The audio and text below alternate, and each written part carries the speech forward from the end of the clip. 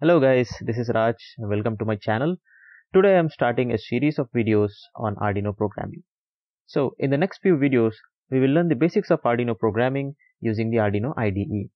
In today's video, we will see the structure of Arduino program and few simple things about it, like how we can comment, why we use curly braces and semicolons, etc.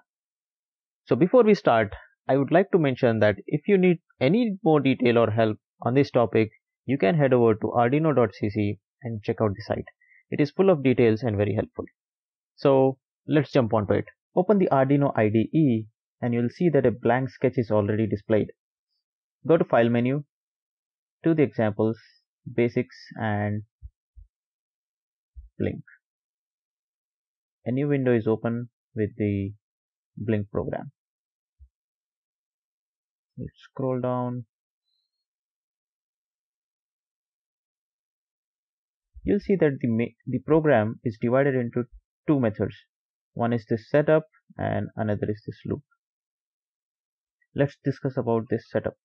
This method is used to declare your variables and pin modes as well as initialize your serial communication.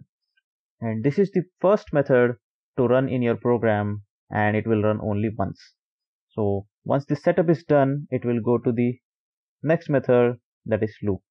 So as the method name suggests, loop means we are looping whatever it is there inside this loop.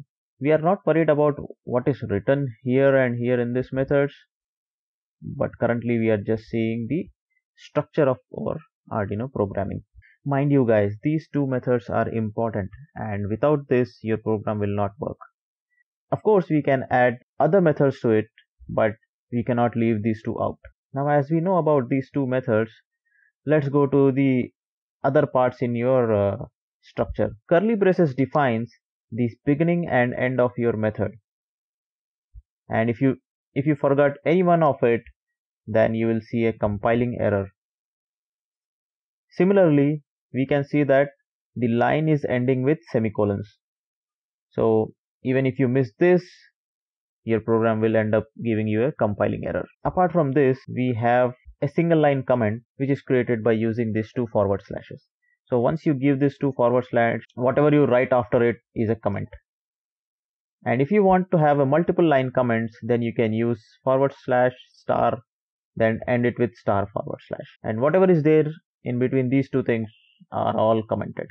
The Arduino IDE or the Arduino program will not consider it as code. So that's it from this video guys. We will see some other areas of Arduino programming in my next video, so please watch out for that.